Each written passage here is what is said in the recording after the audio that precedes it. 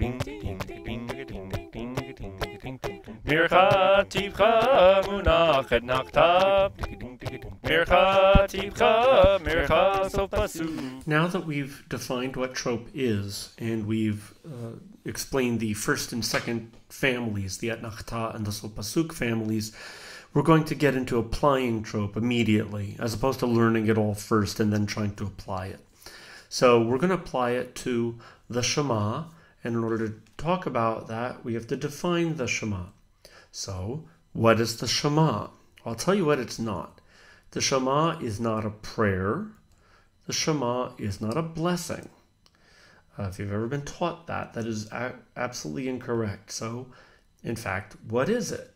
Well, the Shema is actually a series of quotes from the Torah, from the Bible. And the Shema, what we call the Shema, can refer to the single quote of Deuteronomy chapter 6, verse 4. That's the line that says, Shema Yisrael, Adonai Eloheinu, Adonai Echad, or Hear, O Israel, Adonai our God, Adonai is one.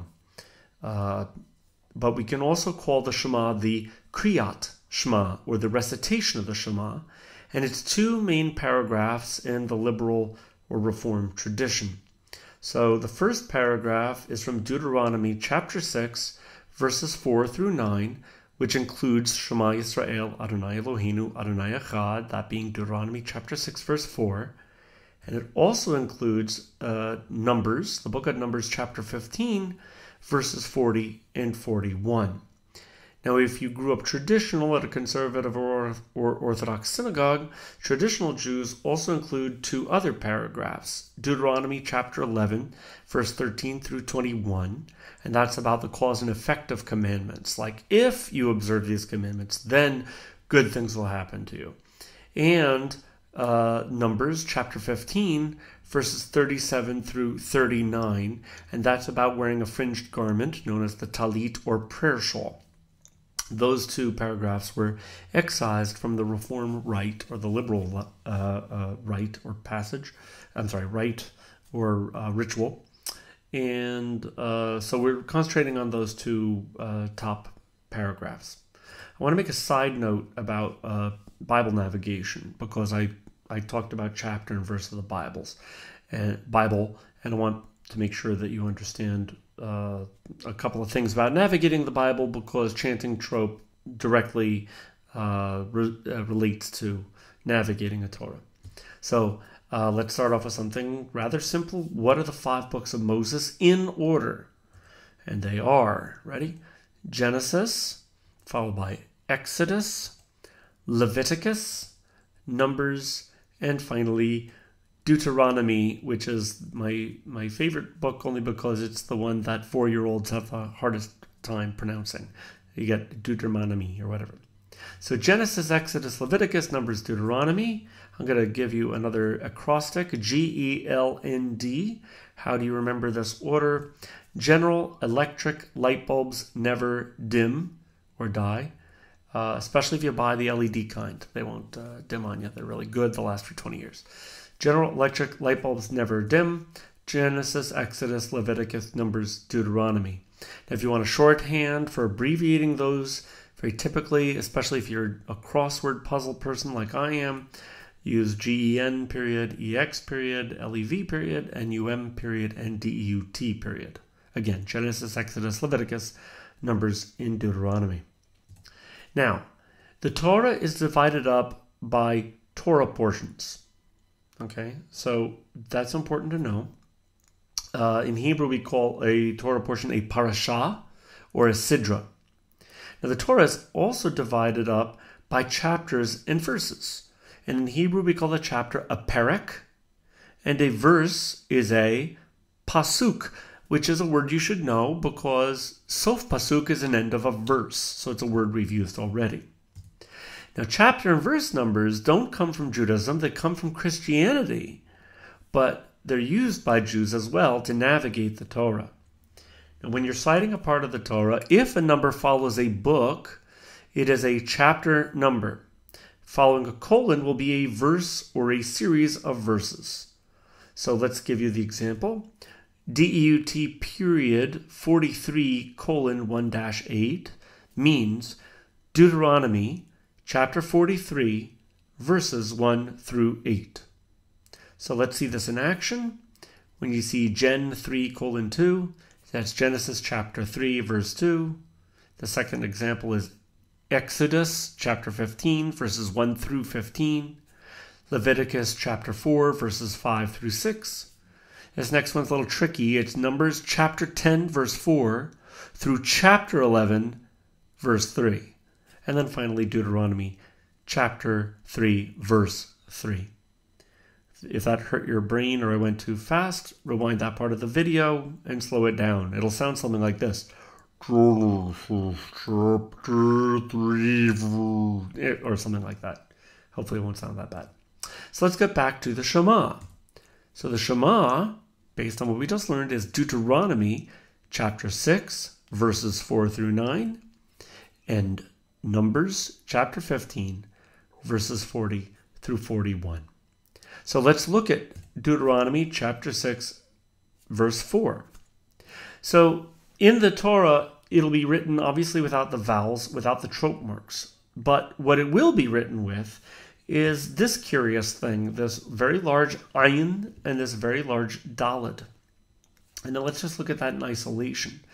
So why is it written like that? It's written like that in every single Torah around the world. If you put the two letters together, you get a Hebrew word which means witness. So when we hear, O Israel, because the word Shema means to listen or to hear, we also need to witness or see. So you have to use all of your senses when you understand the singularity of the divine. That's one interpretation. Anyway, let's put that ayin and the daled back, and let's put the Shema back together. Now, if you remember in one of the previous lessons where we talked about the binding of Isaac and Abraham with his knife about to kill his son, and the angel said Avraham, and then there was a pause. So there was this pasik, this vertical line, this pause. It's right there. And you'll see it there. So when you see that, you should take a pause when you're chanting. So now let's look at the trope marks specifically. Under the word Shema, we have the tip ha ha ha. Under Yisrael, we have et nachta. Under the next word, Adonai, mercha. Under Eloheinu, tip ha ha ha. Under the next Adonai, we have mercha, then a pause, and finally, sof pasuk. And note under the chet, you see a meteg, so that's going to be the accented syllable there, echad.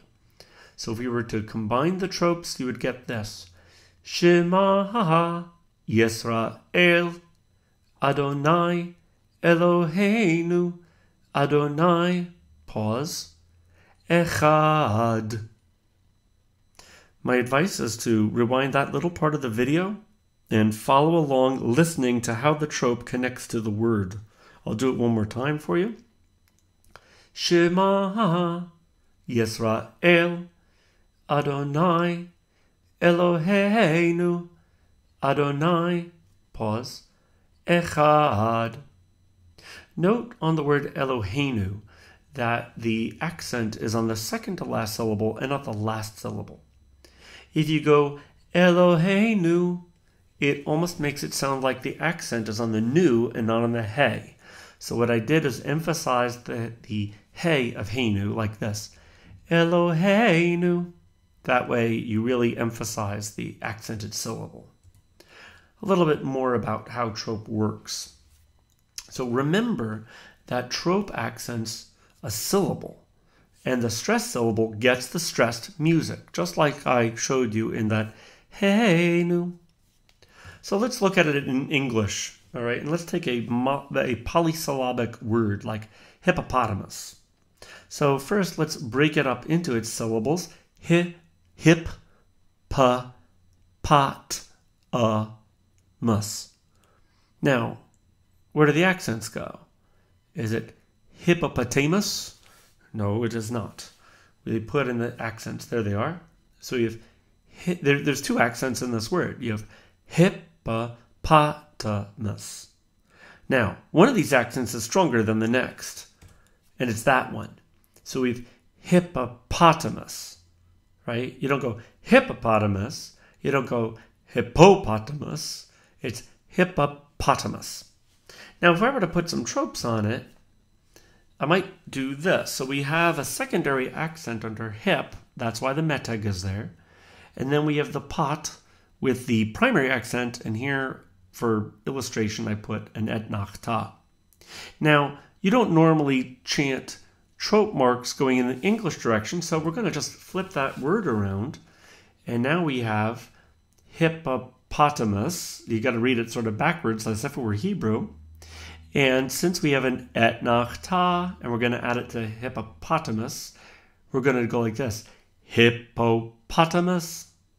Notice that the music goes up on the most accented syllable of the word. Hippopotamus. I know they look like cues and my brain is hurting. Let's look at a couple other very long multisyllabic words. So we have parallelogram, monosyllabic, and of course everybody's favorite polysyllabic word, anti-disestablishmentarianism. Let's put in the most accented syllables there.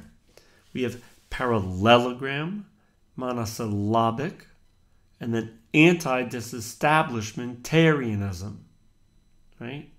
So all I'm trying to point out here is if I were to put an et nach ta in any one of those words, you would move up on the accented syllable like this.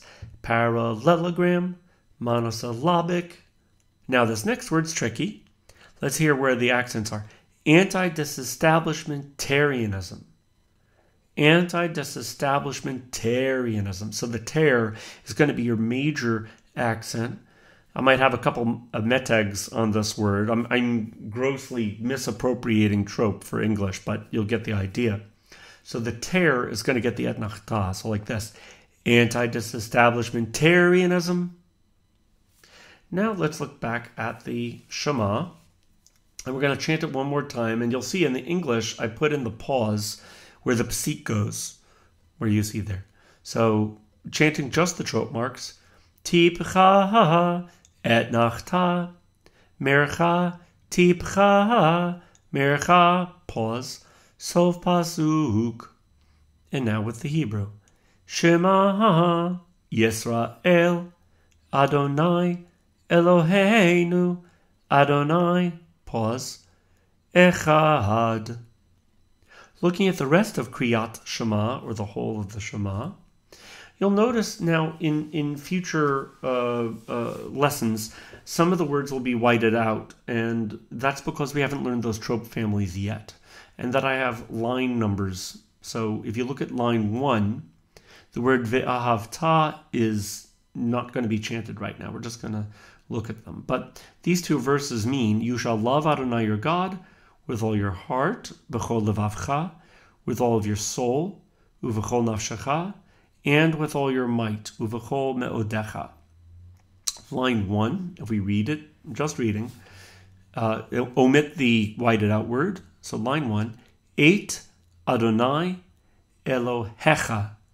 And what we want to do with the trope marks right now is emphasize the accent. Okay, line 2. Now, I just need to point out under the kaf in line 2, so in the word bechol, you'll notice that the vowel called kamatz is longer. It looks like a T, but a longer T. When you see that vowel, which is normally pronounced ah, should be pronounced o. So I'll go and learn line 2. Bechol levavecha. Look at where that metag is. So you get a secondary accent. Bechol levavecha. Next word. Uvechol nafshecha. And then the final word. Uvechol me'odecha. Now let's look at just the tropes. And if we just chant the tropes, line 1. Tipcha munach et nach ta. Line 2. Mercha tipcha sof pasuk.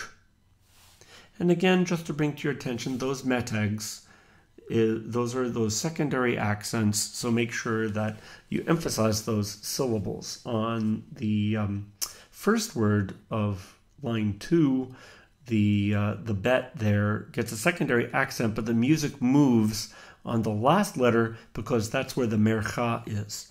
On the last word, though, that meteg is indicating how you chant the sof pasuk. So, uvechol me'odecha, sof pasuk. So, let's chant verses 1 and 2. First, we're going to read the Hebrew, then we're going to chant the trope marks, and then we put them together. So, first reading the Hebrew. Et Adonai Elohecha, line 2. B'chol levavecha, uvechol nafshecha, uvechol me'odecha. Just the tropes, line 1. Tipcha munach et nachta, line 2. Mercha tipcha sof pasuk. Putting them together, lines 1 and 2. Et Adonai Elohecha, b'chol levavecha, uvechol nafshecha, uvechol me'odecha. And now we just take what we learned and apply it to the remainder of the Shema, Kriyat Shema. This is Deuteronomy chapter 6, verse 6. And you'll notice the line numbers don't correspond with the verse numbers. The line numbers are just there to separate out phrases within a verse. So line 3, we're not going to read at all because we have not learned any of those trope marks, even though the second word seems to have a munach, and you might think you know that. But we will talk about that another day. There's a whole thing about that. Line 4, the only words that we concern ourselves with are the two last words, which are hayom al levavecha, which means today on your heart. But this whole verse means, and all these words which I command you this day shall be on your heart. So let's read the two words that are left on line 4. Hayom al levavecha. Again, hayom al levavecha. The trope marks are tipcha sof pasuk. Again, tipcha sof pasuk. Putting them together. Hayom al levavecha. Again, hayom al levavecha. Here's Deuteronomy chapter 6, verse 7, which means, you shall teach them faithfully or diligently to your children, and you shall speak of them when you sit in your house, when you go on your way, when you lie down, and when you rise up or get up in the morning. So line 5, we're not going to address. Line 6, we read, V'dibarta bam. Now notice where the trope mark is. I've often heard many people, when they read the Shema, that they read that first word, V'dibarta, but that is impossible because the trope mark tells you the accent is on the last letter, V'dibarta, and that elides or connects with bam. V'dibarta bam. We skip line 7 and go to line 8. Notice there's a meteg at the beginning of the word, so the u of uveshoch becha is accented. Notice under the shin, the kamatz vowel, that's that long vowel, is pronounced o and not a. So that first word is uveshoch becha, and then the last word uvkumecha. Uvkumecha. So line 6, V'dibarta bam, and then line 8, uvshoch becha, uvkumecha. Chanting the tropes, line 6, tipcha et nachta, line 8, tipcha sof pasuk. Let's make it a little clearer. And again, there I've indicated that kamatz katan, that long kamatz on line 8, that's the O vowel. So here we go again. Now, we're going to put them together. This is tricky. Line 6. Here we have a trope mark, bam, the etnachta under the bam. And etnachta has two notes, basically. Etnachta, bam, bam. And bam has one syllable. Now, I've often heard people try to do this. Bam. Technically, you're not supposed to do that. That's not the intent of the trope. What you're supposed to do is use the trope as an accent. So for one-syllable words, you get rid of a little bit of the music. So instead of going bam, just sing the accented note, the last note, on the one syllable. So you just get bam. So if I were to put the tibcha etnachta on top of vidibarta bam, I would chant it like this. Vidibarta bam. That's it. Just simple. To go vidibarta bam sort of misses the point or the understanding of the punctuation marks. You're saying, and you shall speak of them. Not, and you shall speak of them. You're not really harping on the them so much. Because you're pausing after an etnachta, it's already going to be emphasized. So once again, vidibarta bam. And then line 8, we read the words uvshoch becha, uvkumecha. We chant the tropes. Tibcha, sof pasuk. We put them together. Uvshoch becha, uvkumecha. Line 6 and line 8 subsequent. Vidibarta bam. Then you take a pause for line 7. Uvshoch becha, uvkumecha. Going on to Deuteronomy chapter 6, verse 8. So here we have, they shall be a sign upon your hands, and they shall be for frontlets between your eyes. So figuratively, what that means is that these words of the Shema, they shall be a sign upon your hand. In other words, they're going to guide your hands throughout the day. If you're mindful that there's only one God, you'll do stuff in the world with your hands that preserve those values. And then, of course, if they're going to be a sign between your eyes, if they're going to be frontlets between your eyes, that means as you see the world, you see them with the understanding that God's in charge. But if you took that literally, you'd take the words and literally put them on your hand and between your eyes, and they look a little something like this. These are called phylacteries or tefillin. And this is an actual thing. It's Barbie wearing tefillin. And by the way, trivia, Barbie is Jewish. Look that up. Google Barbie and Jewish. You'll be amazed. But the bottom line is that these words taken literally would look something like that. But here they are without that picture. So we're going to read the words first. Line 9. Uk shartam leot al yadecha. Notice the accent. Line 10. V'hayu letotafot bein einecha. And notice on the word letotafot, there's the metag, so you have that secondary accent. Just chanting the trope marks. Line 9. Mercha tibcha etnachta. Line 10. Mercha tibcha mercha sof pasuk. Line 9, reading and then chanting the tropes and then putting them together. Line 9. Ukshartam leot al yadecha. Tropes. Mercha tibcha etnachta. Putting them together. Ukshartam leot al yadecha. Line 10, Hebrew. V'hayu letotafot bein einecha. Line 10, trope. Mercha tibcha mercha sof pasuk. Line 10, with the tropes chanted together. V'hayu letotafot bein einecha. Let's put it all together.